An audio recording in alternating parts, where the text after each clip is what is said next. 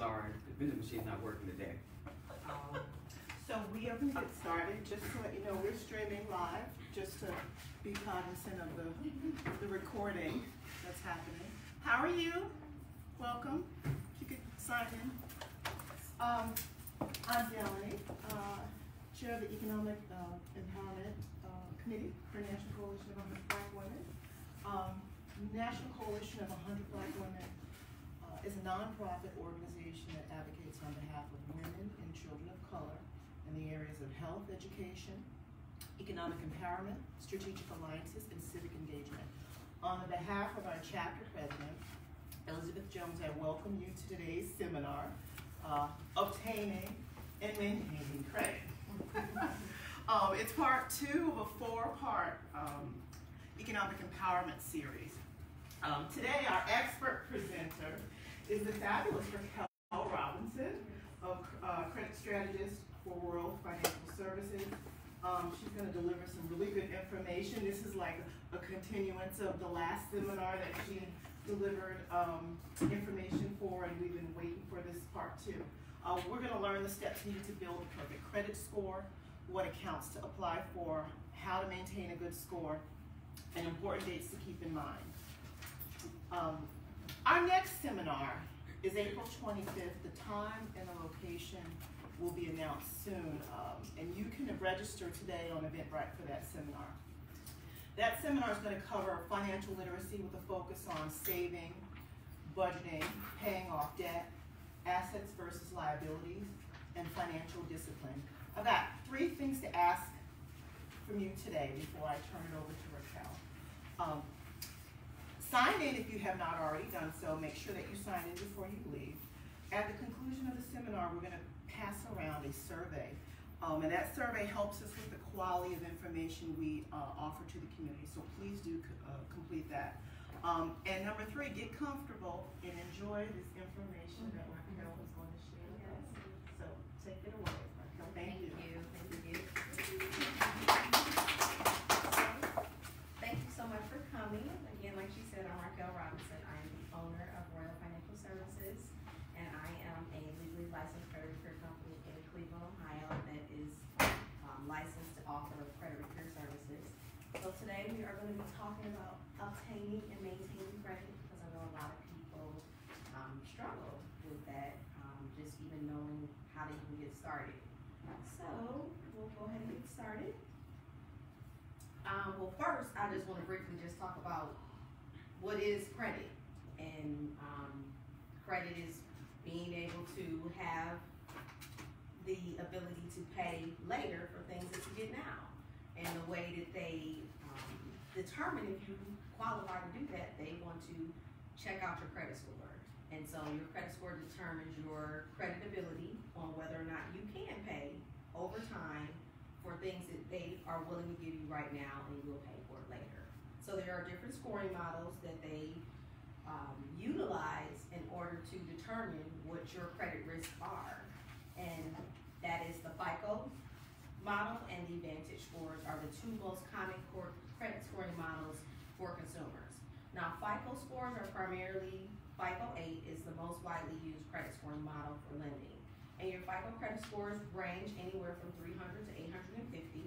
And everyone starts with bad credit at 300, and you must work to earn 550 points in order to reach the perfect credit score. A question. Yes. At what age are you eligible to start building credit? So technically is 18 years old, but you can actually add your children as an authorized user. They can't go and apply for credit under 18, but you can add them as an authorized user. Some banks do allow even as early as the age of 13. You can add them onto your credit card as an authorized user, and it will start giving them history. And your payment, the payment history of your credit card will actually start building them a credit file. So by the time your child is 18, they can have 750, 800 credit score when they turn 18 because of that. But they cannot open an actual credit card themselves until they are 18. So FICO is the most widely used credit scoring model in the industry as far as lending. And so they were the first company to offer a credit risk model with a score. It was created by engineer Bill Fair and Earl Isaac. One was a mathematician, one was an engineer, and they came together and they are the ones that actually created the FICO scoring model. And so they first came out with it in 1956. However, they didn't actually come out with an actual score until 1989, and the housing market didn't start using it until about 1995. So it wasn't really until the 90s that credit scoring became big, because prior to that, people actually used to, it was very unfair, because if I didn't like Jessica, for instance, I could write information in her file, oh, she doesn't keep her house clean, and you could just make up all of these unfair, unreasonable reasons why ABC company shouldn't lend her money, and people were literally like walking around with books, passing the information around, and that's how they determined who would get what. So it was unfair. And so that's where the Fair Credit Reporting Act actually came from in the 70s, because the government had to come up with some type of fair, and it actually hasn't been changed since. We still have the same Fair Credit Reporting Act rules and regulations since the 70s, when they first enacted that no, you can't just, because I don't like you, make up all of these stipulations as to why I can't get credit, but because I like you, I say all these nice things about you, and this person gets to have all this access. So they had to come up with a fair way to, figure out how can consumers be able to get lending. And so that's actually why Bill Fair and Earl Isaac came up with the FICO scoring model, and then the housing market started using it 1995, and it's just been going on since. Then we have, and so the FICO scoring model is, you can go on myfico.com to pull your FICO scores. And then you can also go on Experian.com, all the major credit bureaus, in order to see your FICO scores, and just like that. So the next scoring model that's the ones that you probably see the most is the Vantage scoring model. Now the Vantage scoring model was developed by the 3 credit bureaus. So they are trying to compete with FICO. And so, I'm so sorry. It's okay. It was developed by the 3 credit bureaus, Equifax, TransUnion, and Experian. And it is an alternative to the FICO scoring model, and they created that in 2006, like I said, to compete, that's a typo, with the FICO model. And in the past, the Vantage score used to use a range of 501 to 990, and the most widely used Vantage score now, we're on the 3rd version, and they have now made that to 300 to 850, like to match the FICO model. Now, the FICO scoring model, you actually have to have history of 6 months. That means you have to have opened up an account, and you must have paid or had some type of usage, a payment history for 6 months before FICO will even generate you a credit score. So if you go get a car and you needed a cosigner, and it's your first account, you're 18, your mom co-signed, and you are not going to start seeing a credit score on the FICO model until 6 months of one-time payments or delinquency for FICO to actually generate you a credit score. Now Vantage, on the other hand, it's only 1 month. So that's why a lot of people see their Credit Karma scores, because Credit Karma uses a Vantage score. And so Credit Karma, people are always looking at their Credit Karma, oh my Credit Karma, but Credit Karma is actually more so for educational purposes, because most lenders actually don't use Credit Karma. And so many people say, oh, I got a 700 credit score or 600, and then they go to apply for something and they got denied, and they don't understand why.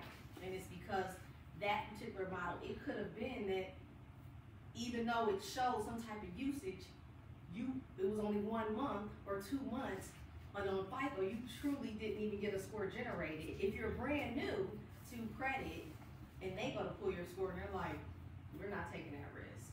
You don't even have any score or whatever. Whereas the Vantage, even though for educational purposes they gave you that information, most lenders do not use, like Carvana is a lender that uses Vantage, but most banks, credit unions, any other type of lending institution uses the FICO model, specifically the FICO 8 model, to gauge whether or not they will approve you for lending.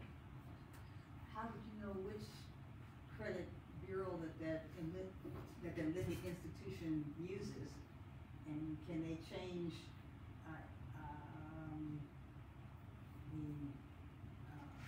the credit that they're using? How would you know? So, it's such a game. Credit is really such a game. And it's unfortunate that they don't really put this information out there, but you have to do your due diligence. And you, prior to applying for anything, you should call. You're going to go get a new car with Mercedes. Hey, before you run my credit, because this is my personal information, I want to know what scoring model do you use. Are you using the FICO way? I would ask them. I want to know what most auto lenders, because you have an auto score, they don't even use FICO 8. Most auto lenders use the 5th model of FICO, the FICO Auto 5, which only looks at how you pay. It puts the most weight on how you pay installment accounts, which are accounts that have the same payment over time. That means your payment never changes. They want to know, how have you ever paid a personal loan? How have you ever paid a car loan? You put it in late on your credit cards, it's not going to hold that much weight. So the FICO, the Auto 5 FICO model, the 5th model for auto lenders, is going to look at the most how you handle installment accounts. And if you've handled those well, they'll give you a high score. And so you're going to want to know, they typically range between FICO Auto 5 and FICO Auto 2, the second version of FICO in the auto side, and the 5th version of FICO on the auto side. So you really have to do your due diligence and ask, or you can even Google it. Believe it or not, there are a lot of groups and people that have forums that literally post what state they're in, because it's all based even off of your region. U.S. Bank could have pulled for credit cards FICO 8 Experian to see if you qualify for that credit card here in Ohio. Whereas in North Carolina, they may pull your TransUnion FICO 9. So it's literally all based off of your region and what area you're in. Like, it really truly is a game. And that's why you have to do your due diligence and you go on forums. Like me, I'm not applying for anything until I know exactly what model they're pulling, what I look like on paper, because at the end of the day, number one, I want an approval, otherwise I wouldn't be applying. And number two, I want the best interest rate. So I want the best approval that I can get. So I want to make sure that my credit profile for the model that they're using is in the best position. And so that's why it's very important that you do that. And so we're gonna get, once I get further into, I'm gonna explain why your credit scores are even different.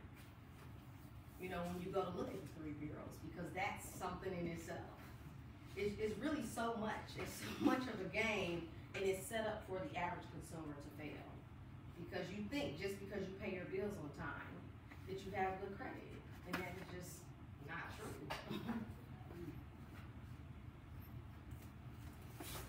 And so we have the 3 major credit bureaus. I know you guys are probably familiar with these names and symbols. TransUnion, Equifax, Experian. They determine a whole lot about what you can and cannot do, what area you can live in, what type of cell phone you have, what type of car you drive. These companies are privately owned companies.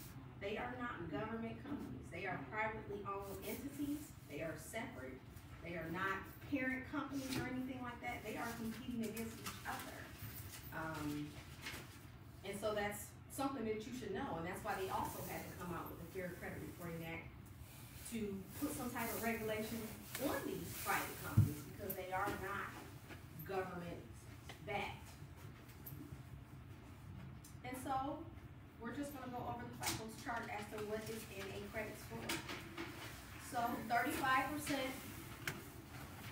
of your credit score is your payment history. This is the biggest piece of your credit score, which is worth 192.5 points. So remember I said we're starting at 300 points. So just off you paying your bills on time, never being late, you can be up to 29 days late every single month, and you'll never report you late, because you have to officially be 30 days late before the credit bureaus can ding you as a person that doesn't pay on time. So you can actually be 29 days late and they cannot report you late. But if you have 100% payment history on any open accounts that are on your credit report, you will gain 192.5 points. So now we are at 492.5 points. You just paying your bills, you still have bad credit. Because we haven't got to the other pieces. Then we have credit utilization, which is worth 30%. Then your account age, 15%. Your credit mix, 10%. And your increase, which is another 10%. And so like I said, you must have 100% payment history to earn 192.5 points. And one single late payment can drop your score 50 to 100 points. 50 to 100 points. The higher your score, the bigger the fall. Because it's unlikely that someone with an 800 credit score will be late. It's just unlikely. Because they've shown so much responsibility over time to even get to that level. If they are late on account, they're in trouble. So that's why they take the biggest fall. And so if you are someone that has a high credit score and you somehow was out of town, you forgot to pay your credit card, you're like, oh my God, and you get this big ding, you're like 150 points, how come my score dropped 150 points? But if you had an 800 credit score, it's unlikely that you will become late. And that's why they give you the biggest hit, where someone that has a 500 credit score, they may only lose 20 points. Because they expect that. They expect you to be late. You've shown irresponsible behavior over time. So they're like, this is your norm. We're gonna take 20 points from you. That's saying that they expect you to fail. If you have a low credit score, yeah, they expect you to continue to display irresponsible behavior. So you don't get as big of a ding because you're already low. How much lower can you go? I mean, they already know you're going to pay the highest interest, so you're not going to get the biggest ding as someone with an 800 credit score. And so again, utilization is 30% of your score, which is the second biggest category. So payment history, huge. Whatever you have to do, because one late payment can stay on your credit report for 7 years. They hold that against you for 7 years. And so when it comes to your utilization, this is where a revolving account comes into play, because it's based off of how you utilize a credit card. Something that is some form of revolving debt where your payment changes over time. And so you are in direct control of your utilization. You can change your score overnight. If you have a maxed out card, you pay it down, overnight your score can, this is the fastest way to increase your credit scores through your utilization. And so you always want to keep any type of credit usage. Go ahead. I'm sorry. Did you say that missing one payment stays with you for 7 years? For 7 years. Wow, okay. Any negative information on your credit report is held against you for 7 years. That is how long they are allowed to, per the Fair Credit Reporting Act, report, so that anyone else that is getting ready to lend you will know what type of behavior you displayed in the last 7 years. Big petty. When I was a loan officer, we would look at a rolling 12 months. But if you close that account while you had that negative mark, that will stay forever. And it just won't disappear. It can't stay forever. Well, not forever, but I'm just saying, like, for like the 7 years. Yes. But if you keep it open and pay it down, we would look at the 12 months. So if you haven't made any other late payment within those 12 months, we wouldn't count that one. At least my credit union wouldn't count that one against you. And every other lending institution is different. They all, typically that's normal. If you've had bad behavior in the past and you, for the next 12 months, got your stuff in order, you will start getting approved for things at better rates with 12 months on-time payment history and 24 months really. They are really truly looking at what you've done in the last 24 months. But with these artificial intelligence now, where you're never speaking to a person, they're looking for all of these checks. You go online to apply for something, you get immediate approvals because they're checking, did this person meet this? Did this person meet that? So if they see you were 120 days late 3 years ago, you may get declined because even though the last 24 months weighs the heaviest, they still are taking into account certain lenders, what you've done in those last 7 years. But the last 24 months are the most important. You can rebound, you'll never get to the maximum approval, but you will rebound by changing your behavior and starting to be on time from this point forward. And so, keeping your usage under 30%, 10% and below for maximum points of 165 points. So how do we calculate credit usage? Someone's coming in. No, it's okay. So say you have a $1,000 credit card. Most financial forums, articles, blogs always say keep your credit score at 30%. That's the normal number that we see. And so in order to calculate 30%, you take 1,000, whatever your limit is. We're going to use 1,000 for this example, and you multiply it by 30%. So that means your credit card needs to be at $300 or less by your statement date, and we'll go into that further. But your statement date is always going to be the most important date because that determines so much. And so the sweet spot, and to get the maximum points, which is 165 in this category, you really want to stay at 10% and below. If you have multiple cards, of course you want to try not to carry balances on all of your cards.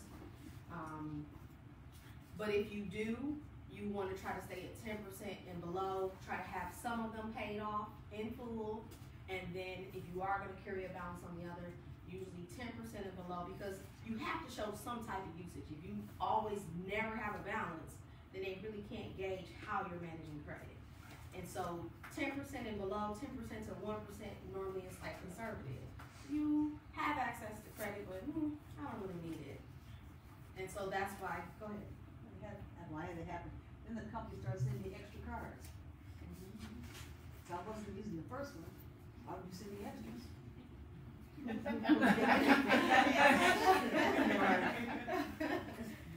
And what do you mean by extra cards? Maybe even the first one, so they sent you another one. Well, they don't just send you cards. Do you mean that they sent you because your card maybe was expiring? But if you go normally 2 years without usage, they close your account due to inactivity. So when you say they sent you more cards, what exactly occurred? Did they send you more cards? Another card with a higher amount. So they increase, so they do auto increases, so based off of your behavior. So you probably use your card very sparingly. And they're like, ooh, let me give her some more access to some more money. And so believe it or not, that's how you increase your score. If you can go 3 to 6 months, just, even though you technically could be maxed out and you pay your cards down by that statement date, you can automatically get an increase and raise your credit score. So when you do actually need to carry a balance, you can afford to, because instead of $1,000, oh, I can only spend $300, really less than that, $100 to keep the maximum points in that category. I need a higher limit. I can't even go on a trip, spend $500 without my credit score taking a hit. So if I show good behavior for 3 months, they may raise my credit score, my limit to $3,000. So now I can afford to carry that $500 balance and pay it back over time and enjoy myself on my vacation. You always want to have access to credit when you don't need it, instead of trying to get credit when you actually need it, because that's when they see that you need it, they're not going to give it to you. So your credit age accounts for 15% of your score. And as you use credit responsibly over time, you will gain age and earn up to 82.5 points. And the only way to speed up your age is to be added as an authorized user to a family member or a friend's credit card. And so the way that works is, of course, you want to consult a family member or friend that's responsibly, because you have to remember when you're added as an authorized user, you take on everything that they've done on that card. It now shows up. If they had a card for 5 years, if they were late 4.5 years ago, that late payment is going to show up on your credit report. So you don't want to say, oh, can you help me out? I want to help boost my credit score up. I only had credit for 6 months and no one will lend me anything because I'm too high of a risk. They really can't see how I've used credit. And so your mom says, okay, well, I'll add you on my card. If she's had stellar history for the last 5 years and she adds you on and her balances aren't maxed out, that is going to give you a huge increase because you're getting all of that history, even though you only have 6 months of credit history and you just got a brand new FICO score. It's now going to boost you up even higher because now 5 years is going to show up on your credit report and 5 years of payment history is going to show up on your credit report. So you always want to utilize a family or friend that's responsible and ask them, have you been late? Is this card, has low usage? Because so many people go and hop on, I look at credit reports all the time and they have their wife's card on there and it's all of these late payments and it's maxed out and it's like, this needs to get removed. This is hurting and your score is not helping you at all. You have no late payments on your credit report and here it is, your wife never pays her card on time. You have this joint account and it's affecting you. So How do you unsubscribe to a card? well, you actually can. Once you co-sign or become a co-borrower, that's why that don't ever, under no circumstances, co-sign for anybody. You are better off helping them build their credit score and adding them as an authorized user and never giving them a card because that way they have no access to mess up your credit. They only receive your history. When you get to jointly being in with someone, you are just as responsible as them. If they go and file bankruptcy, they will no longer be held liable for the debt, whereas you will be, because you're still on that loan. So you are neck and neck with them. They can go and file bankruptcy and not be, the creditors will stop calling them, they will never come after them for the debt, but if you don't file bankruptcy or whatever, they're gonna still come after you, they can garnish your wages, everything. So under no circumstances, I tell everyone, you're better off helping someone build their credit than being a co-signer. Because you're basically saying, hey, if you can't pay, I'm gonna step in and pay for you.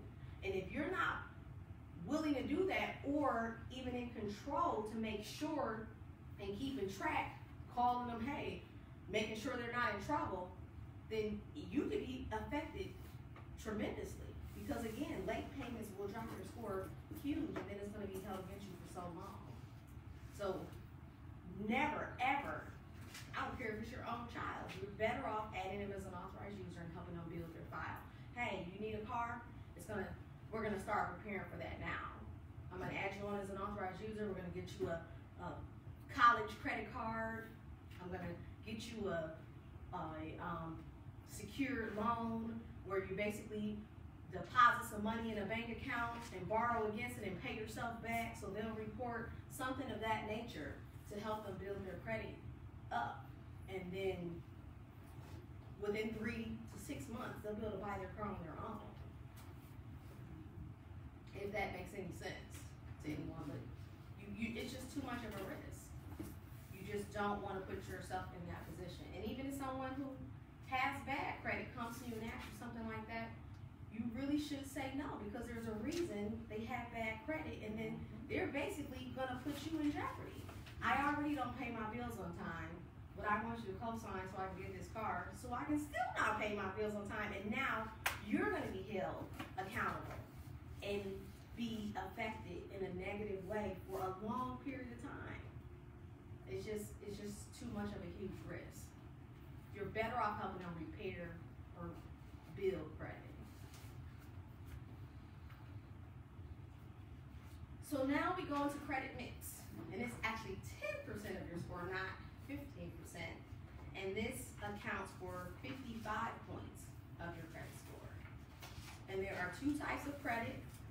That is revolving accounts which again is credit cards, any type of card, store card. There are 3 types of credit cards. We have your store card. You can only use it at that store. So that's your Victoria's Secret, your Kohl's, your Sam's Club, different things of that nature. Then you have your traditional credit card, MasterCard, Visa, Discover, American Express. They're accepted everywhere. And then you have what is called a charge card. Typically, charge cards are only with American Express, and that means whatever you use must be paid off within 30 days. Spend $10,000, they gotta be paid in 30 days. So we have your store card, your regular credit card, and a charge card. Those are the 3 forms of revolving accounts. And that means that your balance can change depending on what your usage is. And then we have installment accounts. That means you have the same payment over time. You go take out a $5,000 loan, they say your payment for 5 years is $127. That payment is never gonna change for 5 years. Yeah, you can add additional money to go to the principal, but your set payment that's always gonna be due will be $127 no matter what. And that goes for personal loans, student loans, car loans. Those are your installment accounts. And so it's good to have a credit mix. They want to see how can you utilize a variety of credit. So that means you want to mix it up. They want to see how can you handle the credit card. Do you still have that store card, that Victoria's Secret from when you were in college? You know, do you still have, student loans that you're still paying on? How have you been handling those for the last 10 years? And even if you, go ahead, it seems like that question. If it's an installment payment, Yes. and you pay the same thing all the time, if you're making extra payments on the principal, You're gonna that's pay it off. change. You're gonna pay it off faster, but your set payment is still the same. Is it okay to pay off an installment loan, account faster? Yes, Okay. yes. You always wanna do what's best for you. Even though you pay the account off, it's still, as long as it was good payment history responsibly, it is gonna stay on your credit for 10 years. So you're gonna still continue to get that history. They'll be able to still see how you handle an installment account. And then if you get any type of negative behavior on that installment account, it's gonna fall on your credit report after 7 years. Because again, they can only report something negative against you for 7 years. You ever been penalized for paying off something early? Yes, you do. And the only reason why you do, it depends on what's on your credit profile. So if you don't have a variety or multiple, say for instance, you have 2 credit cards and you had a car, even though you're still gonna get credit in the history category, once you pay that car off, your score is gonna drop a little bit because now they no longer are showing any type of payment history for that credit mix category. But you're gonna still start to gain more, just over time, you'll still rebound those points back, but you do get penalized because they're no longer being able to gauge how you're managing some type of installment account. So you're penalized if you're late, and you're penalized if you're on time, and you're penalized if you pay it off. Yeah. It's all a game. It's all a game. It's really a game. So, the way we combat that for my clients is, when I see someone that doesn't have some form of an installment account, we utilize some type of credit building tool where they borrow against their own money, and then you're just paying yourself back. So to like get that. self-lender. So self-lender, Credit Strong, going to your actual bank and taking out some type of pledge loan where, you put a loan against money that's in your own account, and you're literally just $25, $40 a month to your own money. To me, that's the easiest way to not utilize getting a debt because it's your own money to help keep that history on your credit profile. Because, at the end of the day, what would you rather do? Go apply for something and get some type of high interest rate, require a down payment, or get a loan against your own $500, and it doesn't matter, it doesn't have to be a large amount, and that's what people don't realize. even with credit cards, you don't have to have a high limit to build a high credit score. You can literally start with a $300 credit card, two $300 secure cards, as long as you show it doesn't calculate your limit. It's calculating how you are managing that card, that limit, and what is your usage. Can you be under 10% and below on that card? Because the same behavior that they do to increase your limit on a $300 card, they use that same algorithm to increase your limit on a $10,000 credit card. It doesn't matter. If two people's behaviors are the same, they're both going to get an auto increase if they're doing the same thing. So people think, oh, I only have this $300 credit card, but if you can't manage the little money, then they don't want to give you the bigger money. So it really, truly, unfortunately, is a game. it really is, and it's unfortunate. Then we have our inquiries, which is 10% of our credit score, another 55 points. A soft inquiry is having your credit pool with no impact to your credit score. So this is you going online, going on Credit Karma, looking at your credit score. When you see any type of websites on the internet where it'll say, oh, we'll see if you're pre-qualified, just putting your information in the last word of your social, no things to your credit. They're actually going in and they're looking at your credit, but it's a soft pool. And there's a section on your credit report that is strictly for inquiries, soft pool inquiries, that you can look at to see who's been looking at your credit report. Because believe it or not, your lenders that you currently have are always checking your credit, soft pulling it, seeing, let me see how she's managing her other credit. Because if you have a Home Depot card and all of a sudden they see you starting to get late on your card note, they're like, and they soft pull your credit, and they say, she looks like she's in trouble. She might max our card up. We about to lower her limit. And so that's why people don't understand why their limits got lowered. And it's because your lender was soft pulling your credit. They saw what your other behavior was. Even though you have good behavior with them, they saw that you were in trouble with your other lenders, and they wanted to protect your assets. So they lower the limit. Store cards are known for doing that. They soft pull you like crazy. You have that Victoria's Secret card or that Express card, all of a sudden you start to be late on other cards, they will lower your limit in a minute, immediately. And you're like, dang, now I'm over the limit. And that's how that happens. Even though you spent $1,000, but they lowered it to $500, now you're $500 over the limit. And that's actually how that happens. You either go over the limit or they lowered your limit. And so now a hard inquiry is having your credit pooled and the lender displays on your credit report that they have viewed your credit to determine if you qualify. And a hard inquiry is credit impacting, and most people lose 3 to 5 points per inquiry. And again, it just depends on the credit bureau as far as the inquiries and the impact of credit that you have, because like American Express, they only pull Experian. So that means if they pull your Experian credit report, you're only going to see the points lost on that credit report. You won't see it lost on the other two. Just for a minute, Go just stay almost done on the hard inquiry to determine if you.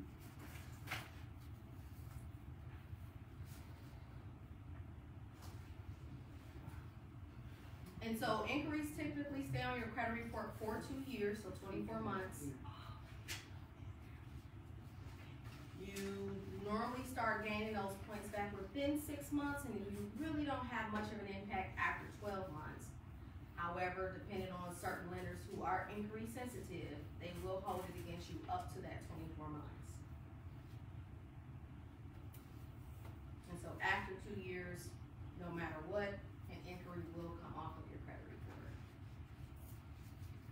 Like, when you're home searching, like, I mean, it's been so long since I've had to buy a house, like, and you're going to different loan institutions, so like every time that you go to one to see what they give you, your rate goes down? Is Yes, that what they are I'm hearing? definitely dinging, but there is something called deduping. And what deduping is, especially in specific for mortgages, you have a 45-day window for the FICO scoring model. And that means you are allowed to shop. And they will count that you can go shop at 10 different mortgage lenders. And they will count all of those inquiries as one. They dedupe it. As long as you shop within that 45-day window. And they typically do it for cards as well. Within 45 days, you can go to multiple card lenders and shop and have them pull your credit, even though I would never recommend that because card lots, number one, they shotgun your credit to 50 lenders. And yeah, they may dedupe it. However, some lenders still hold it against you. And what do you say, e-dupe it? Deduping. It's called deduping. How do you spell that? D-E-D-U-P-U-T-E. D-U-P-E. D-E-D-U-P-T-E. Dedupe. Now, D, in not the T. case, oh God, I turned this. Where I live, houses don't move quickly. And sometimes they take them off and then they put them back on, then they take them off. And we do practically above the freeway, so, you know, that could be a problem for some people. Yeah. Not totally above, but we're close enough that we're gonna get the car emission. Like, what worries me, whether or not you find a property, either rent or buy, but the house doesn't sell, and the house sits on the market for 3 more months, you get a prospective buyer, you find another house, so you go, so does that mean that your credit history is going to be impaired once you're beyond that? Because 45 days is a month and a half. Yeah, are you speaking of, when you say he keeps going back on the market, are you speaking of you being the seller? Because the seller Yes. doesn't take a hit. No one's looking at the seller's credit. Because you're not trying to get approved for a loan. But if you have people that are, you don't know whether or not they're going to be compliant with Yeah. it. So you still have to have a house to go to. And it's, again, you think you can sell the house, but there's no. I'm not sure if I truly understand your question, because the seller is not gonna take a hit. Only the potential buyer who's out shopping for your home would be the ones whose credit is being pulled, who will be subjected to that 45-day deduping. But if I find a house to either buy or rent. Yes. And, because I think the house is gonna sell. Yeah. And they have it pulled, the house doesn't sell, the house sits on the market for 3 to 6 more months. I go out and buy, look at it, I have to find another apartment because Well, when normally apartments aren't gonna rent to you for 3 months. But if you have to, they still pull you, don't they pull your FICO score on that end to make sure that you can pay the rent? So when it comes to rental, they use your rental reports, because even though there's the 3 major credit bureaus, they are like 500 other behind the scenes repositories that collect your information. And so when you go to apply for an apartment, they're going behind the scenes and pulling your rental reports. So is that a soft or a hard? It's still a hard. It's a hard. Yes, because they're not only pulling your 3 major credit bureau credit scores, depending on which model they're using, they're also going in and seeing what your rental history is like to see if you have an eviction, because normally evictions don't show up on unless it's been sold to a debt collector or debt buyer and they report that you owe a balance, but it doesn't say like eviction, whereas in your rental reports, it actually shows that you have an eviction when they go to pull that. So same thing with the house, they're still gonna be accessing, and again, it just concerns me. Well, if you're constantly moving like that, yes. Well, it's not constantly moving, it's, you think that you found something to move into. Yes. maybe you don't even have a buyer, but or somebody's really interested, that's still gonna hurt your credit score. If they have to repull, if you're dealing with a particular institution that will lock your credit report in because they know what your situation is, then that's something that you will want to speak with them about. That, hey, I may be moving into this apartment in 3 months.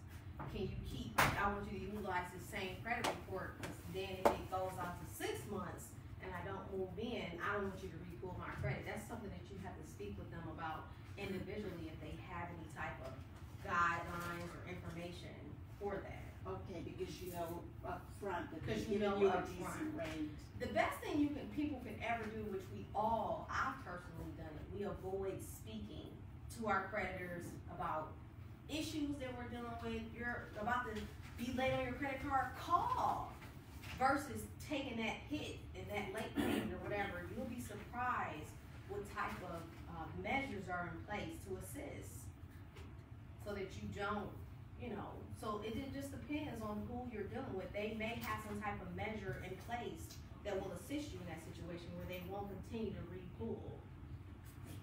Did you have a question? I don't know, she has a question. How can you get your rental?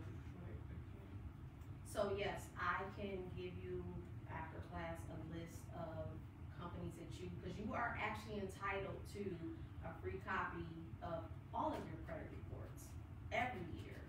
Every 12 months, you're entitled to see and view not only on the 3 credit bureaus, but the behind-the-scenes repositories, and I can give you a site, and actually everyone, where you can actually go either online, your LexisNexis, your Anovis, early warning check systems. You can literally go and request that they send you a copy of every last report that every single company has behind the scenes, because you'll be surprised with how much information is inaccurate, wrong. I had a lady, she went to apply to increase her SACS card, and she couldn't understand why they would not increase her limit. She had a good credit score, but they kept on saying your information isn't matching, we're not going to increase it. She said, like, giving you every phone number that's on my cell phone account, if possibly maybe my husband's number somehow popped up on something of mine, or my girlfriend who's on my cell phone account, somehow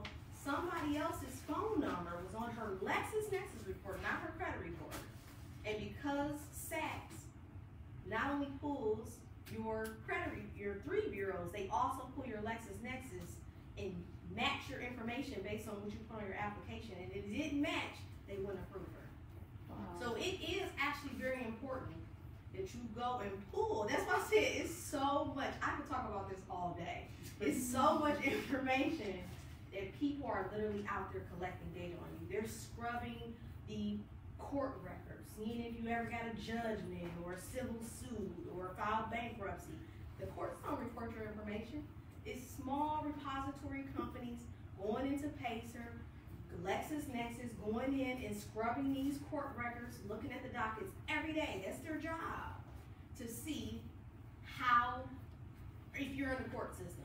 The minute, if you notice, if you've ever gotten a speeding ticket, all of a sudden, within days, you're getting mailers in the mail. Do you need a lawyer to come look at because your information is being sold constantly. Someone is literally looking at everything. They're on your social media. You're being watched like crazy, and people are taking that information. That's why Facebook is in a lot of trouble now, because of the privacy that we actually don't have. And they're like, yeah, I signed up for Facebook, but I didn't know that you were technically looking at my phone and looking at what other sites that I'm looking at in my browser. I didn't know that you were going in and selling my information or tapping into my microphone and listening to me, and because all of a sudden you're thinking about something. You could be thinking about mom's credit card, and all of a sudden it pops up where you're in a conversation with a friend on the phone, and you mention a car, and all of a sudden you're getting ads like crazy on that particular information, because someone is actually listening and they are watching you like a hawk. And it is all type of behind the scenes bureaus that is collecting this data, and I'm talking about fast, they're selling it. Because you can get a ticket today, and in the mail tomorrow, you're gonna have 5 mailers from attorneys saying, can we help you? And that's how they're getting your information. So you are entitled to a free copy of all of the credit bureaus, because technically they all are credit bureaus. They have some type of way of determining if you're approved for something. If you constantly are opening up a different bank account every week, your check systems, early warning bureaus, they log that. And then all of a sudden you can open up a Chase, a US Bank, a Bank of America, Wells Fargo. You get over here to Huntington, they're like, I don't know what you doing. I ain't trying. Right. You jumping all over the place too much. Or if you constantly overdrafted and didn't pay that bank back and the account closed, they know. And that's why you can't get a bank account, because it's in your check systems and it's on your early warning report. This isn't showing up on your credit report. You will not see that information on your credit report. It is the behind the scenes repositories that are collecting your information and they are selling it. And all banks pull those to see how you manage your business with other banks before they decide you can be denied from opening up a bank account. So, I mean, it really truly is a big business. And the credit bureaus are privately funded companies. And as I get further into, I'm going to go into more detail as to why your credit scores are even different. Can I buy stock in these companies? That's all I need to know. You say, well, Can I buy stock in some of these companies? Listen, I want to buy stock. I want to start my own. Absolutely can. They are publicly traded on the stock market. Yes, you can. So, which sites would you recommend the most? Like, because you were saying how Credit Karma is more of a... They're more so so no credit scores are wrong. Okay. Okay? They're depending on who's pulling what is going to determine. You could have a 700 over here, but if they don't pull that, you know, all credit scores are gauging how you utilize and using their algorithm with your information. So none of them are technically wrong. Okay. However, if your Credit Karma, if they pull your FICO and you think your Credit Karma may give you more points on their algorithm because they're, again, only looking at you for 1 month, whereas FICO is looking at you for 6 months, and Credit Karma don't really look at medical debt or, you know, something else, whereas they look at all of that. So that's why your scores are different, because each algorithm is scoring you differently. And that's why it's important to make sure that you know what version and what scoring model they're using, because you may think you're good over here, but they really gave you a lot of points. Yeah, I see that because I use Wallet Hub and Credit Karma. Yeah. It'd be totally two different scores. It's Wallet like Hub night and day. updates daily compared to Credit Karma monthly. And it'd be two, I'd be like, hold on, Credit Karma just told me this, but Wallet Hub telling me a whole nother thing. Exactly, and then you go pull your FICO scores and it's something else. Right. You know, you look at your Capital One and they're giving you Advantage 3.0. You're looking at your Discover, they're giving you a FICO 8. You're looking at your Navy Federal card, they're giving you an Equifax FICO 9. And that's exactly how it is. And, you know, you gotta keep track. I've used Credit Karma. I found it good for it alerting you Yes. to weird things that are happening. I've It caught is. 2 or 3 things Yes. that I didn't know about, and I was able to follow up because they pinged me. Yes.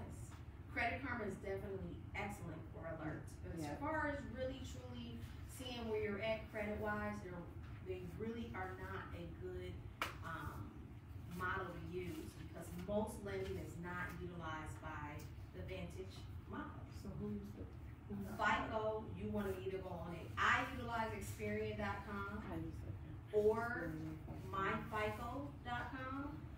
One of those two, or simply going to the credit bureaus themselves. I mean, Experian is one that used to be Credit Check Total, but they took over Credit Check Total, and that's why a lot of people utilize Experian.com. And what I like about Experian.com is that not only can you get your scores for the 3 credit bureaus, you can also get your scores for your mortgage scores. You can see what your auto scores are, because when it comes to mortgages, they use your 4th version of TransUnion, your 5th version of Equifax, and your 2nd version of Experian. Those are the only 3, no matter what. I don't care if you go get a home in North Carolina, I don't care if you go get a home in Missouri, they are gonna use those 3 models for those 3 bureaus everywhere. It is enterprise-wide, like that is what they have to use. They're not allowed to use in the mortgage industry no other 3 models. So if you're getting ready to buy a home, you wanna go see what your Experian second version looks like, your 4th version of TransUnion, and your 5th version of Equifax. What are those 3 scores? What is your middle score of those 3 scores? And that's gonna determine what you're approved for. Would you think that just a little slower? Yes. Okay.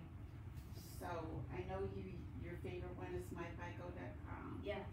That's the most Experian.com, expensive. but where you lost me was with the second version and The second version of Experian, so your Experian 2, okay. your 5th version, is actually your Equifax Beacon 5. That's what it was. The Beacon 5th version of Equifax is what it was back when they came out with that model. Beacon 5. Mm-hmm. And then your TransUnion 4, the 4th version of TransUnion. Those are the 3 scoring models that they would utilize to determine what you qualify for a home, no matter where you go. I've been at my annual credit, thatone.com. Yeah, so annualcreditreport.com is also where that is where you go to pull all 3 credit reports, not your scores. You can see all 3 credit reports free every 12 months. And then if you are denied credit, you are entitled to receive a free copy of all of your credit reports within 60 days of you receiving a denial. And then, of course, if you are on any type of government assistance, you're also entitled to get free copies of your credit report to maybe help you get some type of lending or help you come out of that state. So they are entitled to more credit reports. So it's myannualcredit.com? Annualcredit.com. Annualcreditreport.com. Annualcreditreport.com. But that is different than what you just described about the breakdowns between Experian 2 and Equifax 5. So those are only your mortgage scores. I mean, you can get your mortgage scores. I like to use Experian. I know for every 30 days it will show you what your mortgage scores are.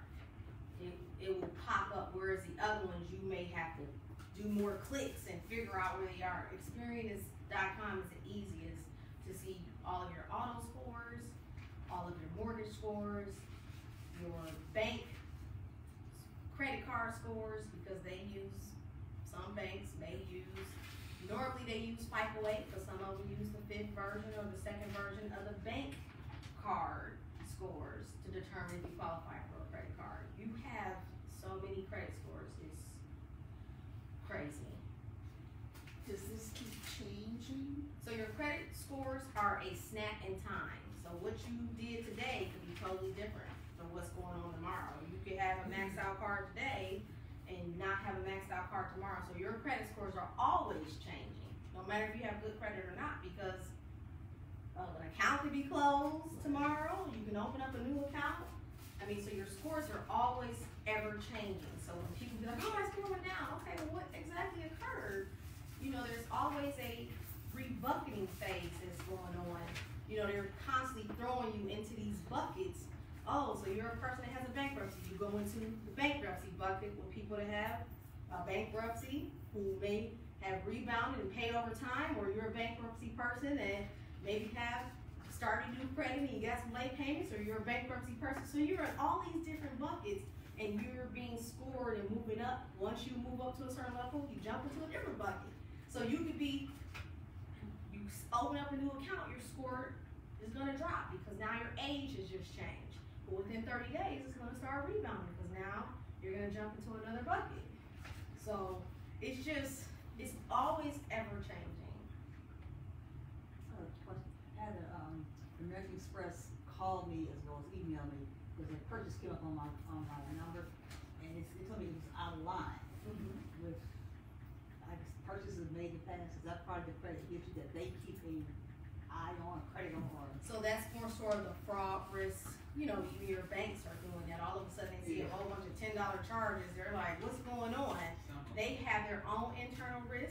that's going on, and then again, your lenders are also soft pulling your credit as well. Until it was out of line with what has happened in the past, and so don't pay it. Well, I mean, it's more so, believe it or not, for your protection. If they see something, again, they're monitoring you like crazy. So if you're a person who you pay your mortgage on time every month, you pay your car, they see the same dollar amount coming out your bank account over time, and all of a sudden you spend $1,000 on groceries, and then all of a sudden you spent $700 on this. They're like, is this you or is this somebody else? Because normally for the last 3 years, your usage, your behavior has been the same. They're really doing it for your protection, and they want to verify that you make this purchase, because again, they want to protect their assets. They want to make sure that, because majority of the time when that fraud takes place, those people are gone. They swipe, they get that merchandise, they're never going to find those people. So that's a loss that they have to take. Someone compromises your credit card or your debit card, and they order some iPads, they get that stuff sent to an abandoned home or whatever, they get that merchandise. By the time the police get there, those people are gone. They'll never know who it was. They used your card, some fake name, some fake address, they got the items and they're gone. So they want to protect their assets. If they can stop the transaction, they want to stop it. So don't look at it as, don't pay it, you know, why are you guys questioning me? They're really truly doing that for your protection. So definitely you should be grateful that they're taking those measures to protect you. Well, I'm grateful and glad that they did catch it, because it showed out of line and what I got. And I'm going to presume that they didn't pay it, because it didn't come back up on my statement. Yeah. Yeah, you told them not to pay it, trust me, they stopped. They want to protect their assets. So it's connected in a way, but I just wanted to make everybody aware. I had a friend, his identity was stolen, and it happened when they ported his phone number, so they got access to his account and transferred his phone account, his cell phone account, and from that they had access to everything. So just be aware and cognizant of your second password verification on your phone, because that is how they did everything. Yes. Wow. And once they get access, it's hard to clean that stuff up. I mean, it can be done, but you know, it's just an inconvenience when you have to go in and file the identity theft reports and say, hey, this was not mine, I didn't do this. And again, even though information, you not only have to clean it up with 3 credit bureaus, you got all these behind the scenes people that also have that data. And people don't realize you gotta go clean them up too. And it's time consuming. And that's why that identity theft protection that you see with a lot of credit monitoring sites are $1 million and this high amount. You're thinking like, why would it be that much? Because if you have to get an attorney involved, and depending on what happened, it can really turn into a mess. So credit cards are one of the most powerful forms of credit on your credit profile. If managed responsibly, you can have an open credit card forever. Compared to having a mortgage or a car, eventually, they're gonna close. A student loan eventually will close. So a credit card is the fastest way to improve your credit and the way to be able to maintain it the longest, because if you manage it responsibly, you can have it over time and not be in debt. You know, the goal is not to be in debt, but to get access, to be able to utilize your credit to leverage for investments or whatever it is that you may need. So we suggest 3 to 5 credit cards and at least 2 installment accounts to start a credit profile. That is what you need. Capital One and Discover are great starter cards, and we always recommend pre-qualifying. I recommend this for everything. Pre-qualifying before ever applying and getting a hard inquiry, because you want to know if you're going to get approved. Why take an inquiry and lose points and it be held against you for possibly up to 2 years, and you know you're going to get denied? you might as well either Google the pre-qual links or figure out how you can pre-qualify yourself to say, hey, it looks like we can approve you for up to 3 cards. Which one would you like? It's not a guaranteed approval, but it's a good, they'll definitely let you know if you don't qualify. Put it like that. And so a lot of times, even with Capital One and Discover, depending on what state your credit is in, you may not even qualify for a secured card with them, where you will not have to, and what a secured card is, you have to put up your own money. Because they don't trust you that much that you have to put up your own money before they will even decide to even start lending you some unsecured funds.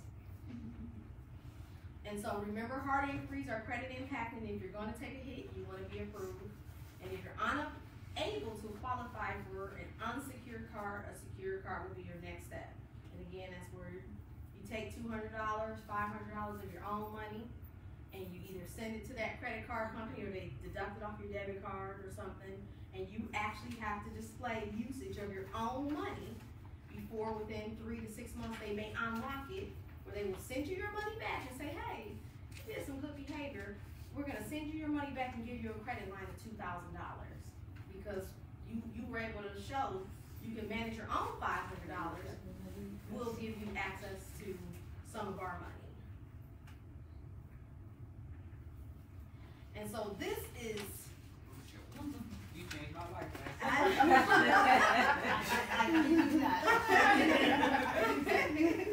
This is the biggest piece that I feel like no one talks about. I don't care what finance blog you're on, forum, Googling, nobody really talks about how important your due date is versus your statement date when it comes to managing a credit card. And so if you have a credit card, you want to be aware of your due date, which determines how much interest you pay during your billing cycle, depending on how much you charge actually at the time of your due date. If your bill is paid after the due date, you will receive a late fee, not a late payment on your credit report. Okay. So your due date determines how much interest you pay. So you always hear, if you pay your balance in full by the due date, you pay 0 interest. There are people that have credit cards, they never pay any interest because they pay their balance in full by the due date. Whatever your balance is after the due date determines your interest. But the date that follows the due date is everything, your statement date. The statement date is by far the most important date. If you have any credit cards, that you always want to know what your statement date is, period. It should be on your phone.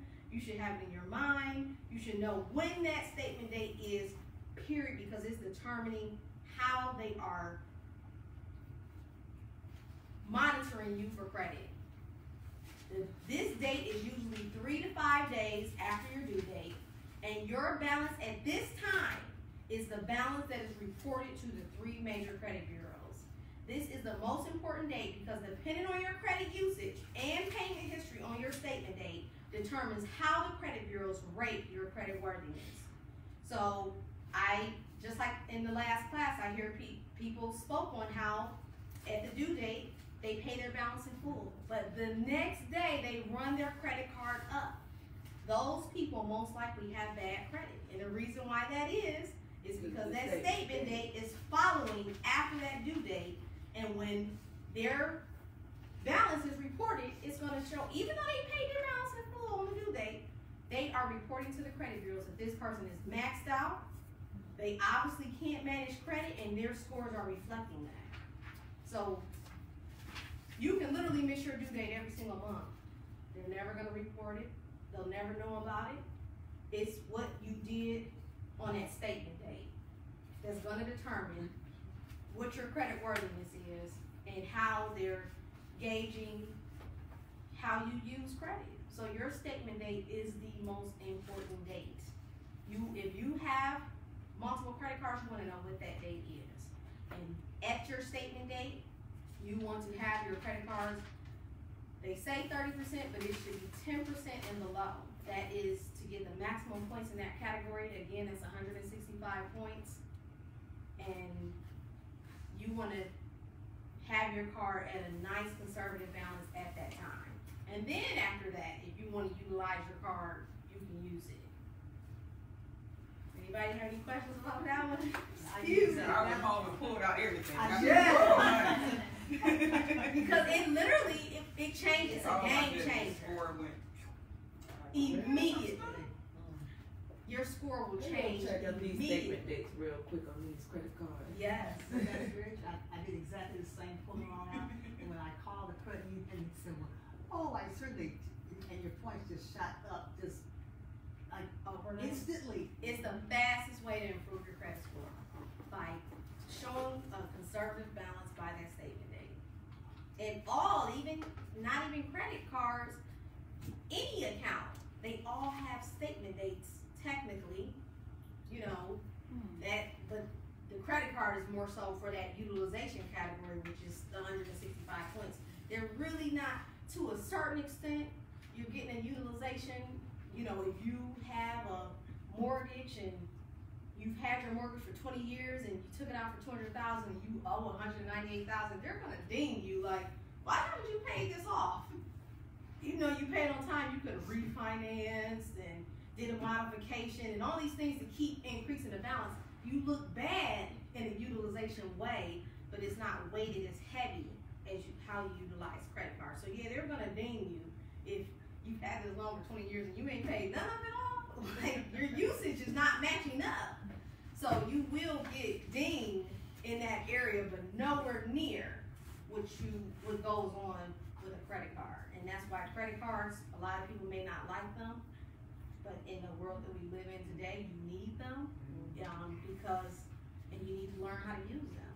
Because if you don't, you're just gonna pay more money for everything, because everything, we live in a credit-based society. Everything you do utilizes credit. Now with the pick of something in cash and the person behind the cashier, they asked me which card I want to use. Someone paid for it in cash. And they literally just stood there. They don't know how to do that. Now they gotta do that. Just stood there listening. I said, wherever having the money? You can just use the money. Cash is society. I mean, we really truly are. There are places, no cash. You go to, And you sold food. Yeah, I don't take cash off. you can't even pay with cash. You're like, we don't accept that. You gotta pay with a card. You're like, what? Right. I gotta pay with a card. Question about student loans, because you paid us forever and they still, balance still moved $2. So. Well, the reason why that is, and so when it comes to student loans, unfortunately, this is the biggest scam out here. And I'm just gonna be honest, it is highway robbery times 1,000. And it's so unfortunate because if you truly are not in position to really attack your debt, meaning you're not making a minimum payment, because if you're making a minimum payment, that interest is going so fast up against what you're paying, people, you'll never pay it off. I mean, people who've been paying on their loans for 10 years and owe more than what they took out for and never missed a payment is crazy. And the only people who truly attack their student loan debts are people who get serious and who are disciplined and either go take out another loan, refinance make their loan, but you gotta be serious. Take their loans and make them a private loan to where you have one interest rate for those loans, where you got like a 5-year loan, maybe 5% to pay them off, and you even attack that and pay over the minimum balance. And I've seen people who had $200,000 of student loan debt go to SoFi, get a private loan for 5 years, and for the next 2 years they went so hard they paid it off completely. Because not only did they pay that minimum balance, they paid over that, which lowered it even faster. So I saw an interview with the Obamas. He just paid off their school loans when he was coming out of the office. He had just paid off the loan, and that was big money. But they're just paying off. I mean, you have to think about it. Some people, student loans are 8, 9% interest, and then you have all of these. When you send your payment into your loan services, servicer, whether it's Navient, Fed Loans, Great Lakes, they divvy up $6 to that one. Your bill is $145 a month. They put $6 to that loan, $10 to that loan. They divvy it up. Nothing's really going to the principal. You know, so it's really truly, if you have to take, no one is gonna look out for you better than you. And that's why we as consumers must do our due diligence. And that's why I said, when you go to apply for something, you demand to know what, you not pulling my credit until I know what you're looking at, what your criteria is, because this is my money. You're not gonna tell me how to spend my money. And that's the type of mindset that you have to have. When you go and pull your credit report to look to see if you have any errors, you need to be getting that pen and paper. What is this? My name isn't right. I don't know whose phone number this is. I want this deleted now, right now, immediately, and send me a copy showing that you did it. Like, that's the type of mindset that you have to have as a consumer, because if you don't, they'll do anything. I see so many errors on people's credit reports. So many, per the Fair Credit Reporting Act, your credit report is supposed to be 100% accurate. Not 99, not 90, 100%. Why would it be 100%? Because it determines how much you gotta pay in interest for your card. I mean, it determines if you won't be able to get approved for that apartment. So if it's wrong, that can make or break if you get approved or not. So it's imperative that they are in compliance, and nobody is challenging them. That's the thing. When a debt collector calls your house, people don't even answer the phone. Who is this? They're not even allowed. You don't have to give any of your information. They are not allowed to just to say that they're a debt collection company. Or not that they're a debt collection company. They're not allowed to say who the debt is for or what it's about until they verify that they're speaking to that person. So you can be on the phone, debt collector call you, who is this? What's your name? What company is this? And is this Raquel? Is your date of birth? I don't give information out over the phone. Don't call this phone. If you're looking for that person, send it in writing. And you never have to disclose, because there's so many scammers out here.